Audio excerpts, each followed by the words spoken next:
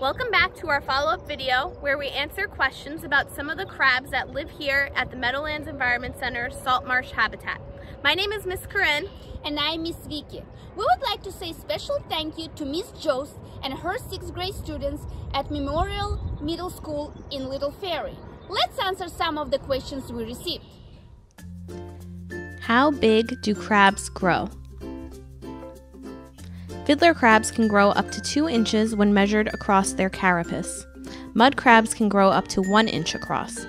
While most of the blue crabs found in our salt marsh are smaller, male blue crabs can grow up to 7 to 8 inches across, while females tend to be slightly smaller. What is a crab's lifespan?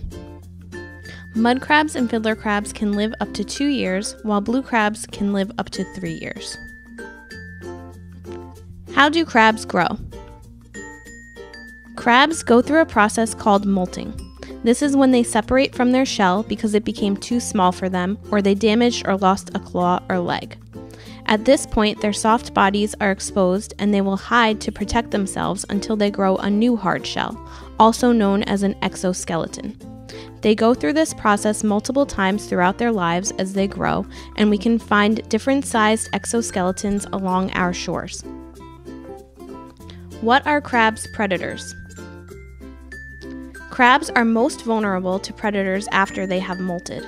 Some predators in our salt marsh that feed on crabs are diamondback terrapins and birds like the great blue heron. What do crabs eat? Fiddler crabs and mud crabs are scavengers that feed on decaying animal and plant material, small worms, bacteria, and fungi that they find in salt marsh mud and sediment.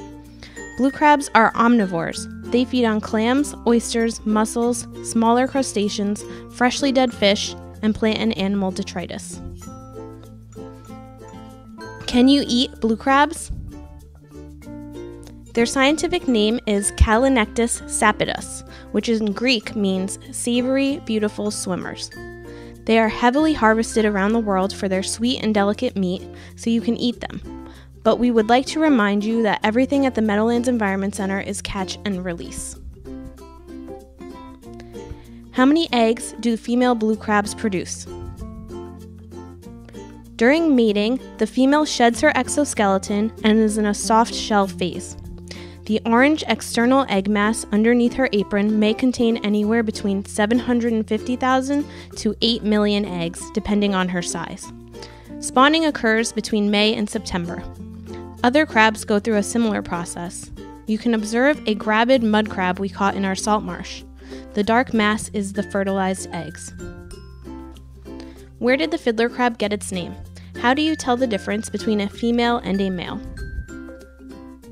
If you look closely at the male and female fiddler crabs, you will notice a distinct difference. Males tend to be brighter colored than females. Females have 2 equally sized claws, whereas males have 1 large claw that can be up to 2 inches longer. Fiddler crabs get their name from the motion that males make during mating, which resembles playing a fiddle. Why does it look like fiddler crabs have antennae? Those are their eyes. The eyes are located at the end of the 2 long and slender movable eye stalks. Can fiddler crabs regrow their claws?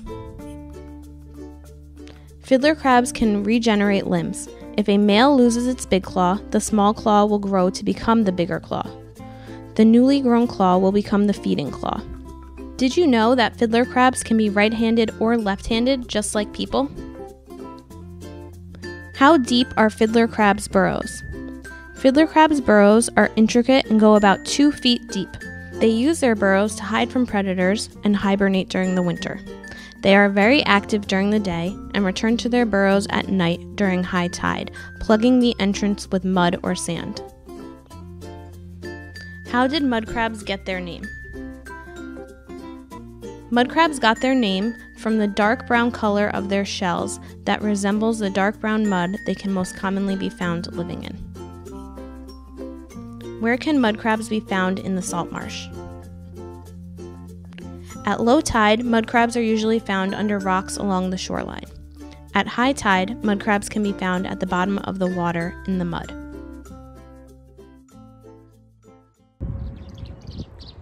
Did you know that some species of mud crabs help to protect wetland vegetation by feeding on snails, keeping their populations in check?